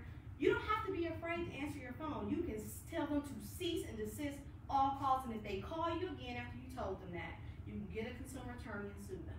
It's $1,000 just for that, for them calling you again after you told them not to call you. So we have to stop being afraid to answer our phones, to open our mail. You get a collection letter in the mail, there's always a disclosure that they have to put on there from part of the Fair Debt Collections Practices Act that says you have 30 days from the time that you receive this notice to dispute the validity of this debt. If you do not, we are going to assume that it's valid. We don't even know if it's valid. Wow. But how many people don't even open that collection letter? I do just see what it's for, but then that's it there. Then it sits there. When you But should always validate debt. With one of them, I did call because it wasn't true. It wasn't a debt. I said they're paid. So why are y'all calling me for something I already paid? And the lady was like, well, I don't have this in my. I don't have it in my system. I said, because it's not even your system. It's in somebody else's system who I paid, and so you don't even count. So I'm paying you some money. I already paid them, a whole different company. And that's why you shouldn't be calling in writing. And get it in writing. Okay. Because it's a violation. You should never do stuff over the phone like that. Okay, so put it in writing. You should do it in writing. Another thing happened close to tax year, but it was my mother's name and my name are close to it. Yes. She's been dead 35 years. Yes. And this debt is dead. So, and you're not going to get it from her anyway. And I don't even know why it's still in your system. Because this is the thing when it comes to debt, they can collect forever. Because at the end of the day, so they can collect. This is secret. This is the secret, though. Debt is always owed no matter what. Because you took out the loan, you bought the items, it's owed no matter what. But after the statute of limitations in your state, depending on where you live, 6 years in Ohio for credit debt. After 6 years is now considered time-barred debt. So that means they can no longer try to sue you for that debt. So they can no longer come after you legally for the debt, but they can attempt to collect. If they send you a notice in the mail, it must say in big letters, this is a time-barred debt. You can pay if you want, basically. There's no incentive for you to pay that debt because it's past the statute of limitation. They can never come after you and sue you. You can just be a good consumer and pay it if you like, but you do not have to pay the debt. Where do you come from? Because she's been dead for 35 years. Because some collection agency, they're always reselling what they call zombie debt. Bringing it back from the dead. It's actually a thing, believe it or not. It's called zombie debt.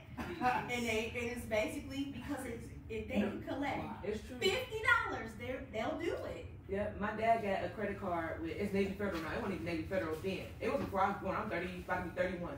He called because I'm like, well, get a Navy Federal account, and I was telling him like what I was doing to get my credit together. So he like, oh, okay. He called them, and they told him he had a debt that's 32 years old. He said, I had a credit card with y'all. They said in 1987, y'all, you had a credit card. That's exactly what he said, and it's still in y'all system. That's exactly what he said. So he's like, I didn't know I had a debt. It was when he was on a ship in the Navy, is when he got that credit card and forgot all about it. It was 32 years old, and they told him that. He's like, I can't believe this, that they still have a debt from 32 years old. It's way before I was born. I said, that's older than me. And he was like, I don't know if I should pay it because he wants Navy Federal to refinance his house. So I told him, well, you have to pay it if you want them to do that. Absolutely. And even, so it's different with certain lenders. Some lenders, once it's past that and they've written off the debt, they delete it out their system.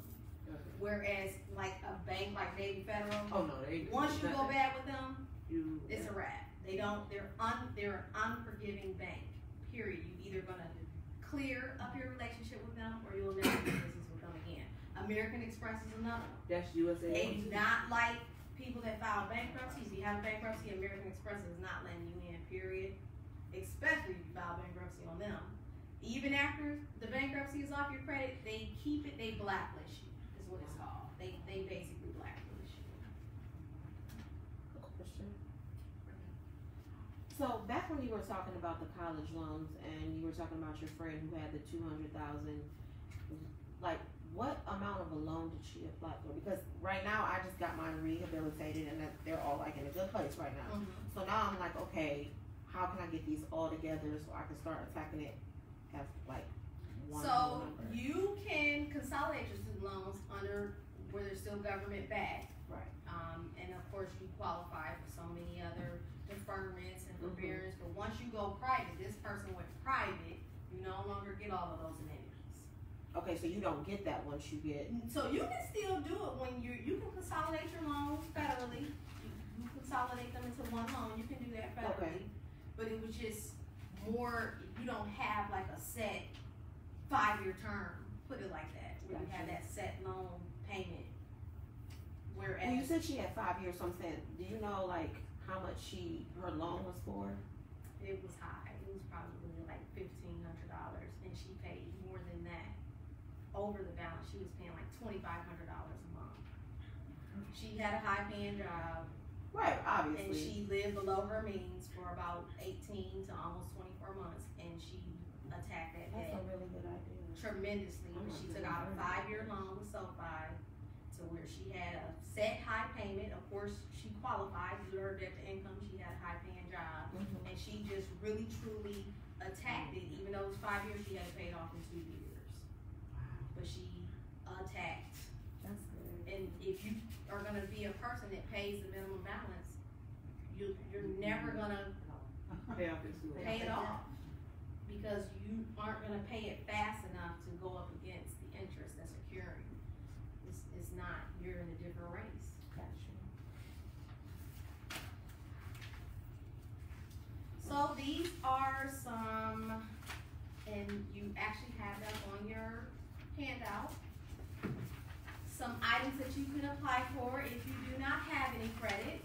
So those are some links that you can type in. That's a secure card through a credit builder card that I'm partnered with that actually does a soft pull.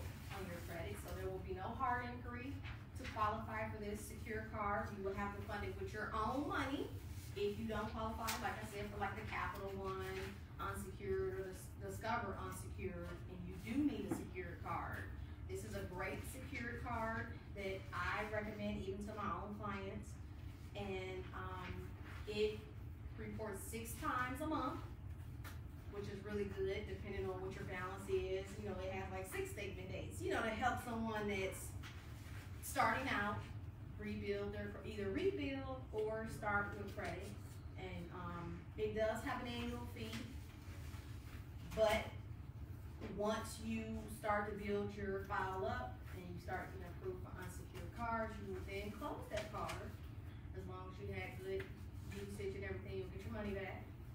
And it's very good for credit building purposes. And then I also recommend another link that you can go to, which is My Jewelers, and it is a jewelry card. It is not meant for you to buy any jewelry. The jewelry isn't worth a quarter, but it is for building purposes. But if you purchase at least $100 worth of jewelry that you will probably never wear, they will extend you a $5,000 limit on the card, which a $5,000 trade line account will show up on your credit report on all 3 credit bureaus. And once you make the 2 payments, that's it. You let it sit on your profile. It's going to help you build history, you know, and those 2 payments are going to show you had some type of good usage. And so that's a really good card. And then New Coast works the same way. It's more so household items, little radio here, but it's not worth much. So it's probably going to be something that you utilize. These are for building purposes only. And then the last link is through Self-Lender. And again, you strictly are taking out a loan against with borrowing money for yourself. So you're paying yourself back at the end of the 12 months or 24 months, whichever one you decide. They will mail you a check back for your own money, and then we'll report to all 3 bureaus that you were able to show behavior that you can pay the same amount over time, and that's how you can get that good credit mix. Go ahead. I don't know how a credit card people even make money for this. My husband had his teeth fixed, and they offered him care credit. Right? You pay the make the payment every month. You don't pay any interest on this card. It took him something like a year and a year and a quarter to pay this, but he paid it all the time. Yes. Now the interest, somebody's paying the interest somewhere or something. So the way this works is all credit cards work like that. If you pay your balance in full every month, you don't pay any interest. But they're not banking on you to, they want you to forget.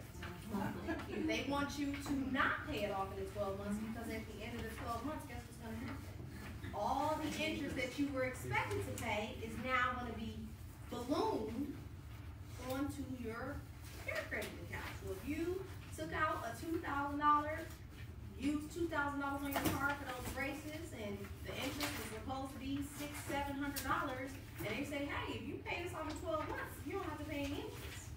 But come 12 months and you still owe $75, you only owe $75. $700 is going to be added to that card that you now have to pay.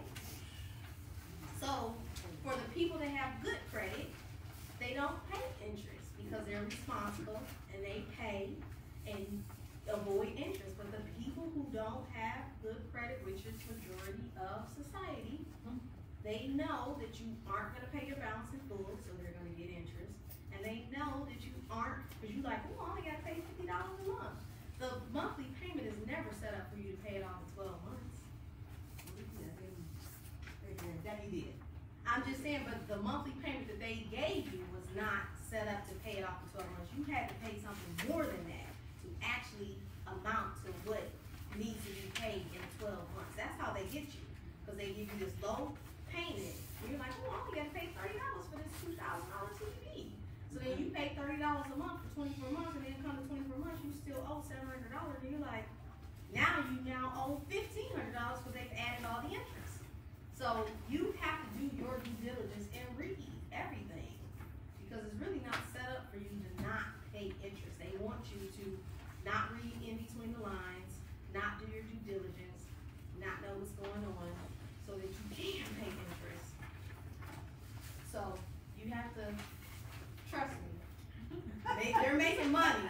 That's why they're in business. So what's your advice for college students? Because of my lack of knowledge, when we started raising our children, I always told them, never get credit, never get credit. Now I'm like, okay, now my oldest son does have a card, which was funny by accident, because he went to Kohl's before he started school, and he was like, I think I have a Kohl's card now. So, but he paid it the same day, so I was like, yeah, you have a Kohl's card. So we just keep it at home, and it stays low utilage. And but my youngest one now, I'm like, do I do this for this route for him? Because they're both in college, but.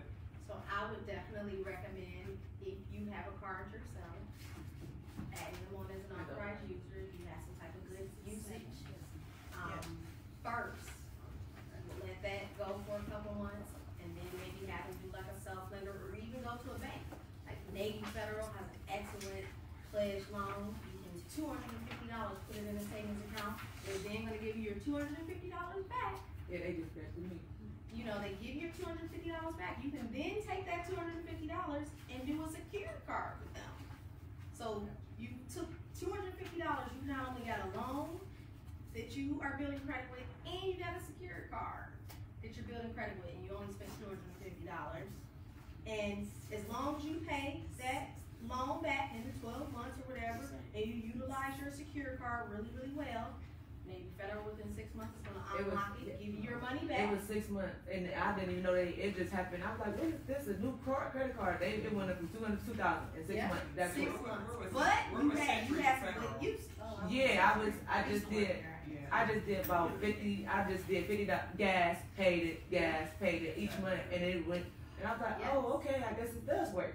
So it just depends on, credit unions are phenomenal. I recommend. But see, I was one and I just had a bad experience. I mean, we've been with them for years, Century Federal, and we had a fraud incident, and it was just a bad experience trying to get it fixed. But I was like, how did you not realize that? That's why I work there. It's notorious for like, I don't remember. Yeah, Back but in the day, it's a lot of fraud. Who was that? Century Federal, because someone had hacked our account, and I was like, y'all didn't notice 99 charges for $2.99? And yeah, it was, well, when we prove it, we'll give you money back, and after that, I shut down. So typically, I'm gonna say the bigger credit unions are the best. Your normal, little, I would say, mom and pop credit unions is really not that big. They are very conservative, believe it or not. Some of the credit unions are conservative. They want you to, like Solaris, I consider, which used to be the telephone credit union. They are a conservative credit union.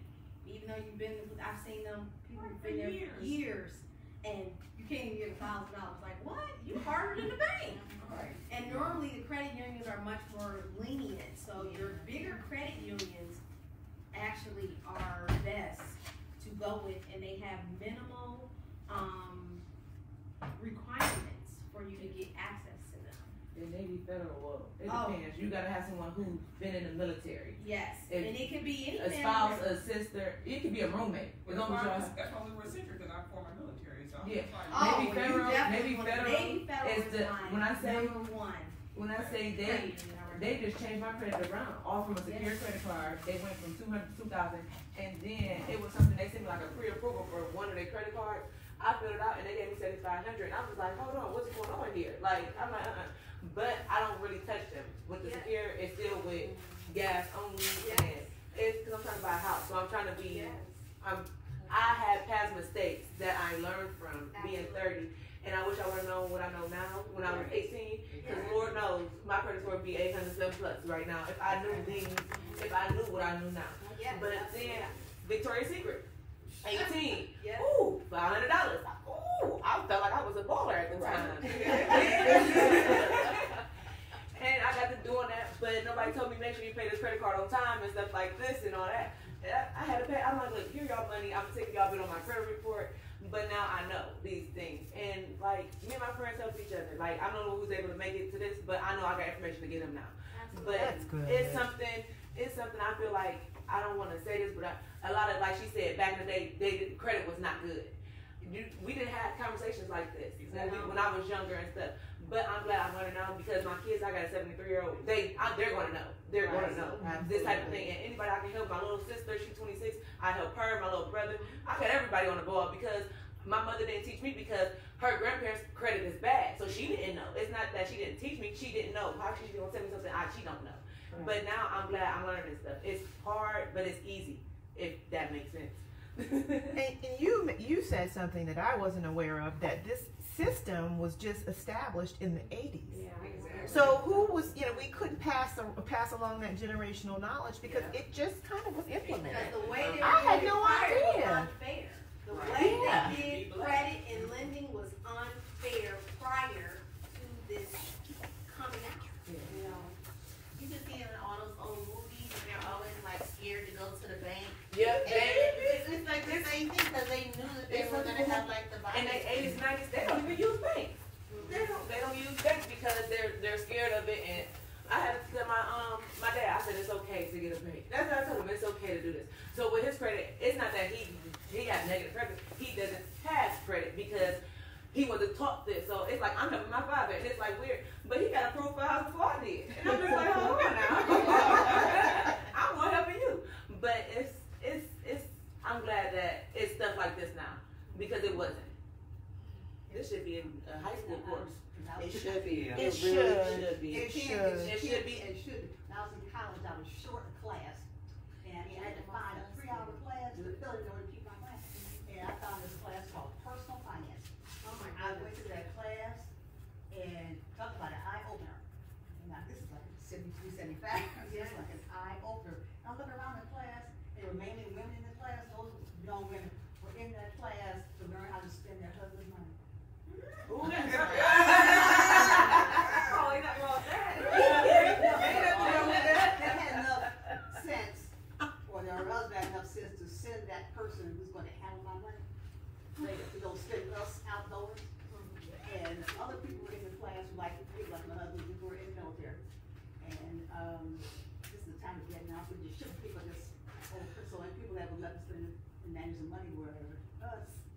And that was the most eye-opening class that I think I've ever throughout my entire college experience. And that it was a stumble upon class.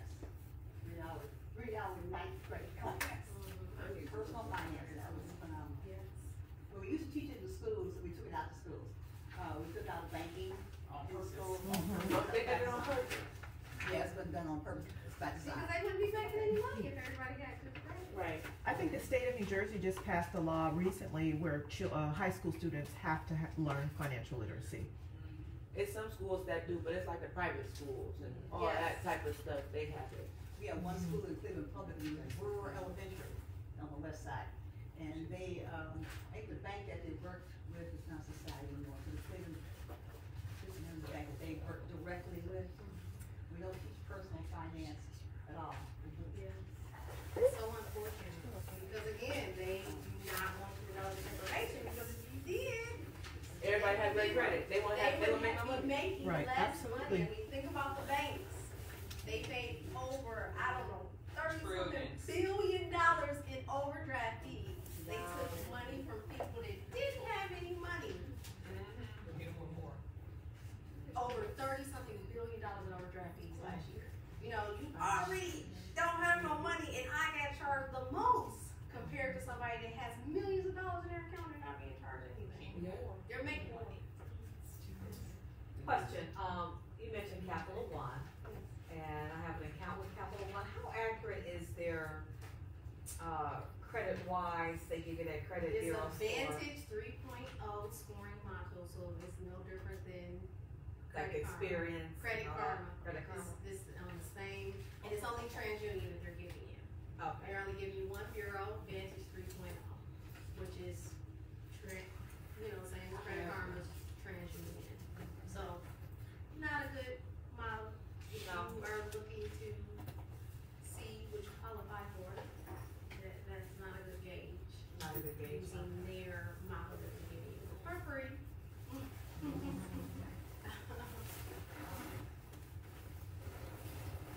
So while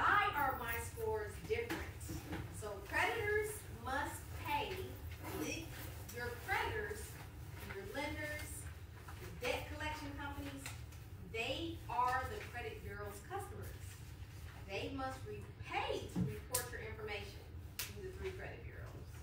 And some companies only pay to report your information to 1 bureau. Like say for instance, a lot of credit unions, I'm not familiar with who Century Federal reports to, but most credit unions, you know, they're typically small, your smaller credit unions, they maybe only can afford to report to 2 bureaus. So you have an auto loan with them and they only report to Experian and Equifax, and you're wondering, well, why are credit union score isn't that high? And it's because they aren't reporting that usage, and you aren't getting any type of credit mix and installment history on your TransUnion report, and this is why Equifax and Experian are higher than this one. So each creditor or lender, they actually have to pay to report your information.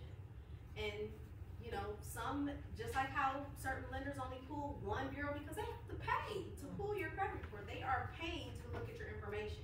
That's why it's so hard to dispute and to correct these items, because they want to keep their customers happy and keep you with bad credit and, you know, keep them making more money compared to having you all cleaned up and everything's good, because if that's the case, why don't they all just report? You know, but they have to pay to pull your credit report, and they have to pay to report your information. And each lender, normally typically your bigger banks, the ones that really have the money, they report to all 3. Whereas when you get to your smaller companies, your buy here, pay here, auto lot, they may only can afford to report your car payment to 1 bureau. So this is why your credit scores are different, because each lender may not all be on the same, all 3 bureaus. And then even when it comes to inquiries, American Express only pulls Experian. 80 Federal only pulls TransUnion for credit cards. But if you apply for a loan with them, they're only going to pull your Equifax. You see what I'm saying? So you're only going to have your inquiry on this bureau. So you can literally apply for a credit card with American Express. You're only going to see an inquiry on Experian, and then go get a credit card with the Federal, you're only going to see an inquiry on TransUnion. But both of those banks pay to report your information to all 3 credit bureaus. Whereas like Buckeye Credit Union, they only report to 2. So it just depends. Whereas Capital One, when they pull your credit, they pull all 3 credit bureaus. They want to see what you're doing on all 3. How are you looking? So it just really depends, and that's why you have to do your due diligence and know what's going on, who's pulling what, making sure your information is accurate. That's why it's very important that you get a copy of your credit reports every year and you review them for accuracy. And I don't want to ask about this. I don't know if it's true. I was told that certain viewers are more popular depending on the region you live in. Yes. Is that true? Oh, I know, TransUnion, correct? Because I always hear a lot of people use TransUnion here, but like Experian, like it's more like West Coast or something like that. And Experian, believe it or not, is one of the easiest bureaus for lenders to report information to. They're the easiest to get access to from a lending point, whereas TransUnion, you need at least 5,000 customers to be able to report 5,000 accounts to even get access, or, you know, like they all have certain criteria that the companies have to meet to even be able to get an account with them to even report your information. Whereas Experian, you can just get right in, start reporting. You know, it's easier. So more information may be on your Experian report, and that's why. So they scam the companies too. Oh yeah. Everybody gets scammed. Right, It's a everybody. big I mean, scam. it's a big business. It really truly is a big business. They say it's business, but this is a scam. Yes, it really is. So you have to do your due diligence. And so just going over, just to recap, to complete a credit file, you need at least 3 to 5 credit cards and at least 2 forms of installment accounts to start building the perfect credit score.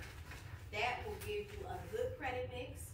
If you pay all of those accounts over time, you will get some nice history. If you can get an authorized user account, that will speed up that history category.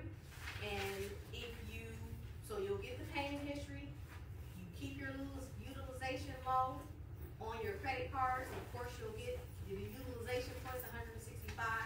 The only way to speed up your points for history, again, authorized user with those different accounts that give you a good credit mix.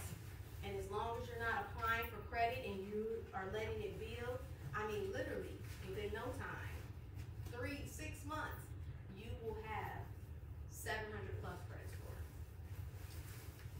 Okay, so with the installments, I have one with my credit union right now, not Navy Federal. It's my job credit union.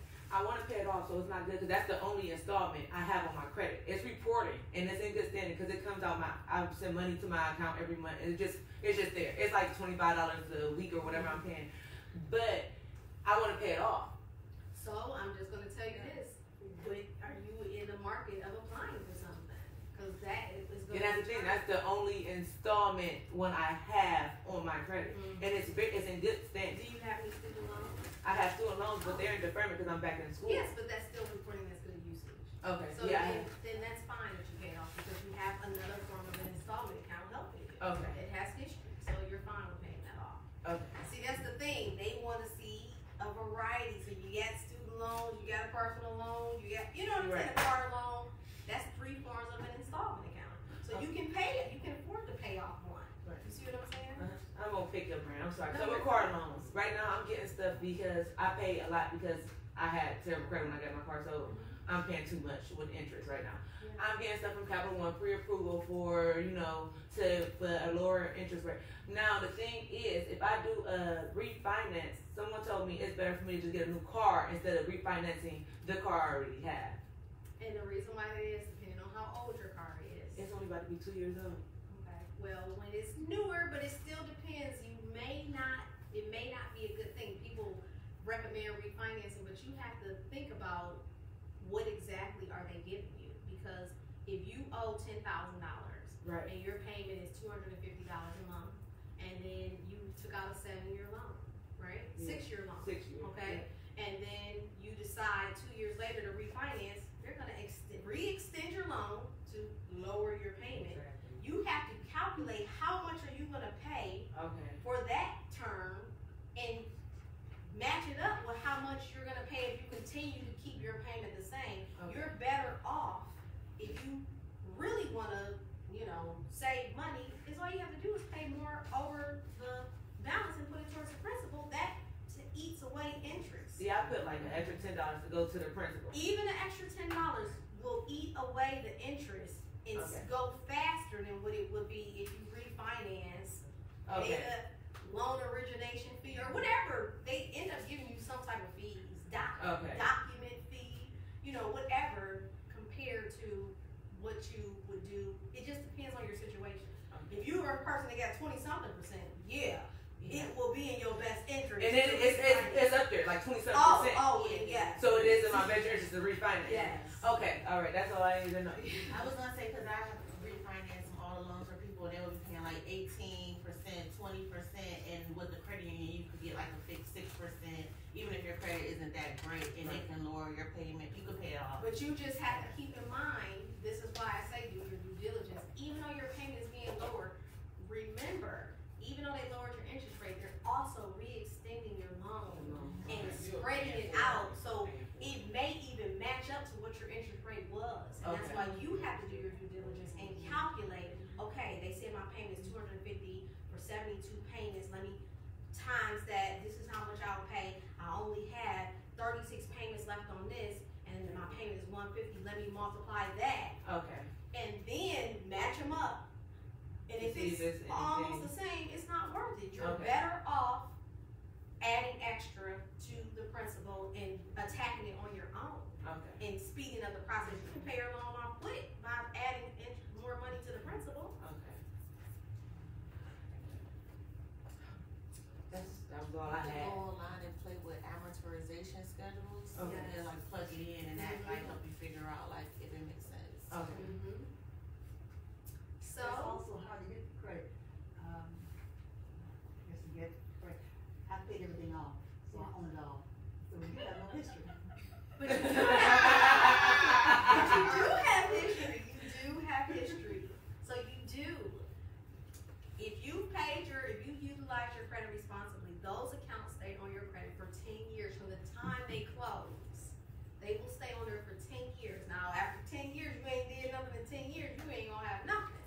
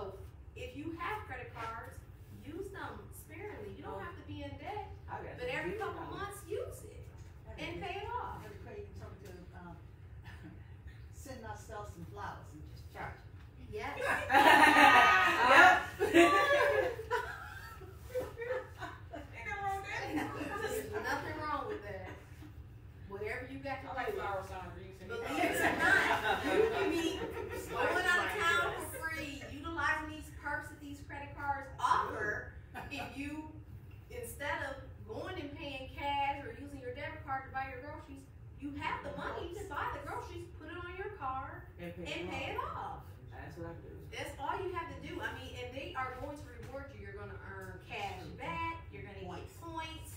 I mean, you can end up and get a hotel stay for free, an airline ticket for free. So Or all of it for free. Or all of it for free. You know, I can only imagine the perks that you've received because, you know. Everything paid off. Yes. Absolutely. You probably haven't spent a dime. Raquel, are you involved at all in the presentation on April 25th? No, I don't know. We can talk. How about that? We can talk. Do you know anything? Do you know anything?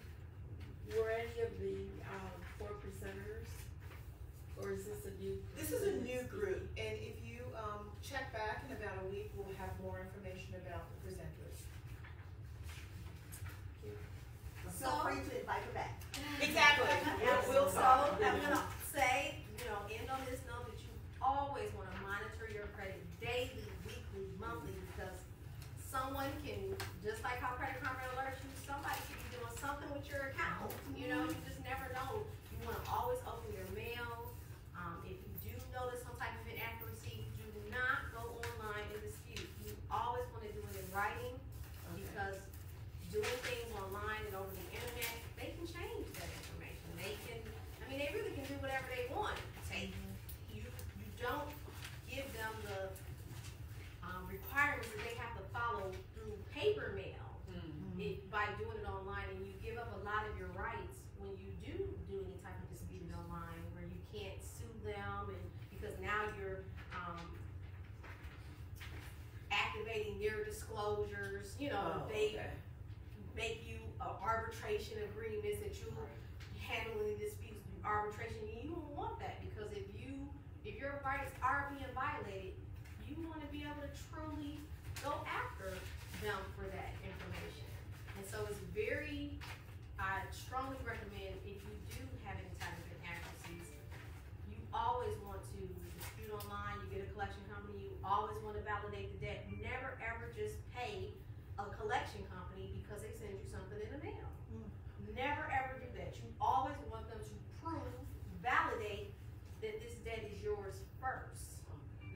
Always. You never ever just want to pay a debt. So I am a credit repair company, so if you do have any issues with your credit, we do assist with helping you clean up some of those blemishes and giving you credit building tools and education to help build your credit profile. And you can reach us 800-507-4599 or on our website, royalfinancial-services.com. And that will conclude our presentation. Thank you, Raquel. That was fantastic. I learned some more stuff. I feel like we could do another 2 hours on this. But no, that was fantastic. Thank you. Before you leave, if you did, please make sure that you sign in. Please make sure that you complete the survey, and you want to leave that on your seat. Check out our next seminar. You should have information in your worksheet that lets you directs you to the link if you scan it, and you can check out the next financial literacy seminar. And also, if you're on social, follow us on social. We have some amazing events coming up. If you have any ideas, I know we got into talking about how great this content was. If you have any ideas, should we be doing more? Is there something else that we could be doing to share this information with the community? Please let us know.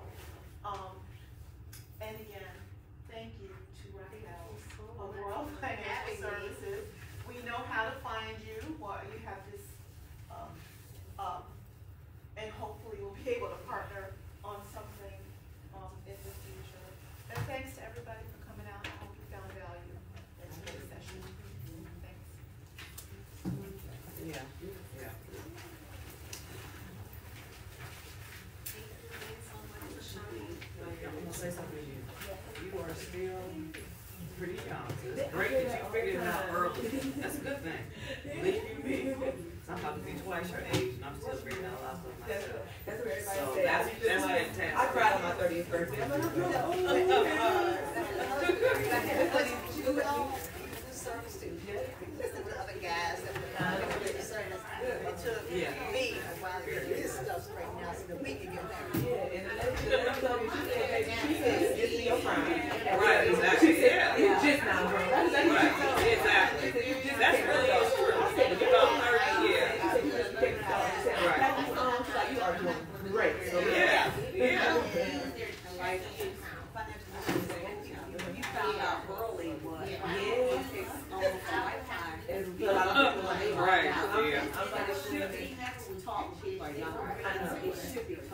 And that's why I try to, Hey, it was nice to meet you. let them know, credit is everything. I already know what I know now. Right. Credit is everything. Okay. You have a great weekend. Thank you. So what are you doing these days? Okay.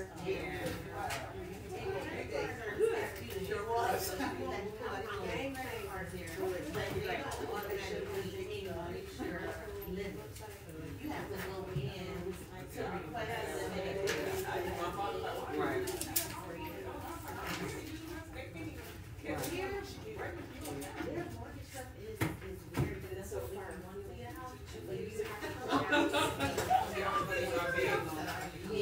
That's what you taught in music?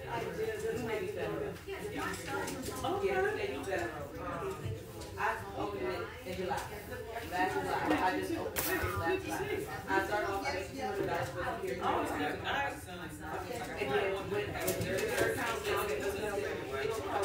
But yeah, I have it's called an access line. So once you become a member, Yeah, I got it. access line, they just go into their account too. My kids, they had their own access line, I was in their account too. Yes, we're gonna use it again if we can. Thank you.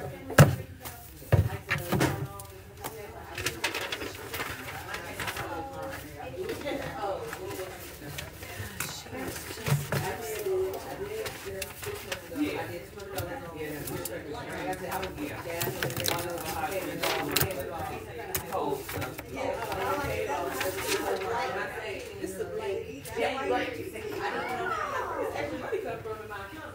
A day later, I got a new credit card. It automatically went $2,000. So that's a secure credit card just by being in good positive standing with them. And the interest rate was only like from my back really high. Oh, right, yeah. They were finance like that. Like good for a credit card. Right, yeah. It's 14% on my credit card. Yeah.